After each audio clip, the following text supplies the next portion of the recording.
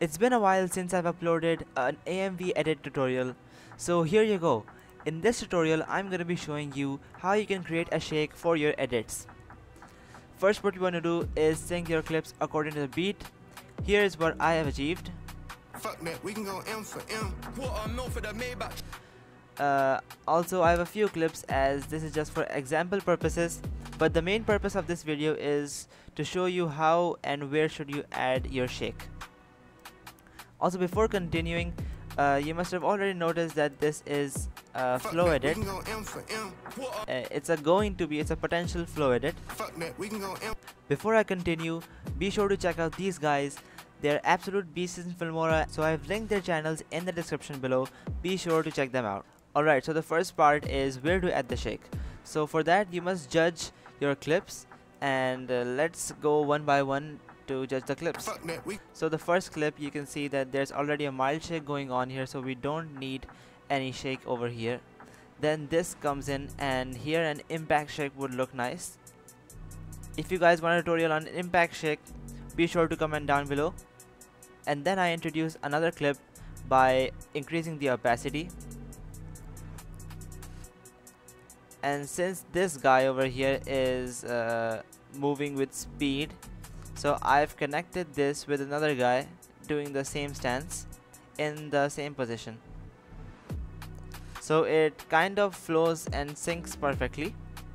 And then since he's about to go forward, I continue that motion of speed by using the speed ramping tool.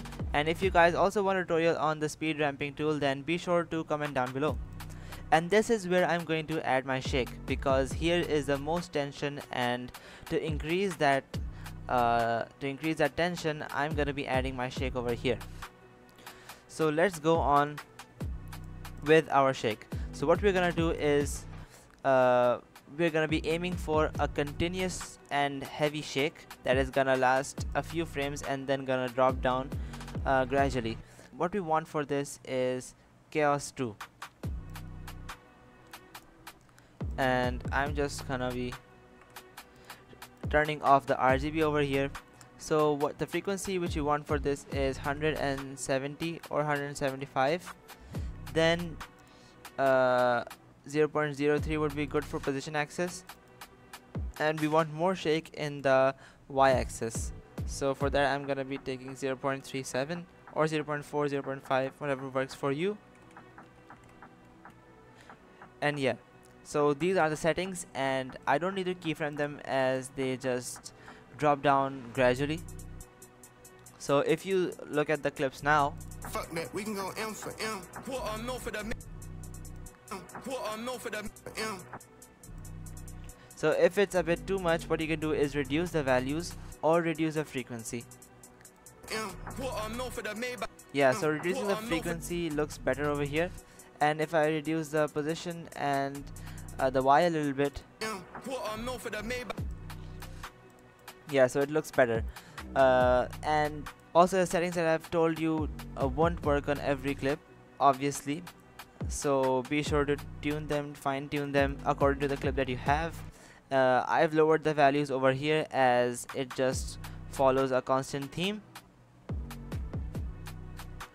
So yeah, so this was the continuous shake. I used Chaos with these values over here. You can take a screenshot. Also, this effect would look better when lasting around half or even 1 second, as it just drops down gradually. So I hope you liked this video. If you did, leave a thumbs up, subscribe, and I'll be seeing you in the next one.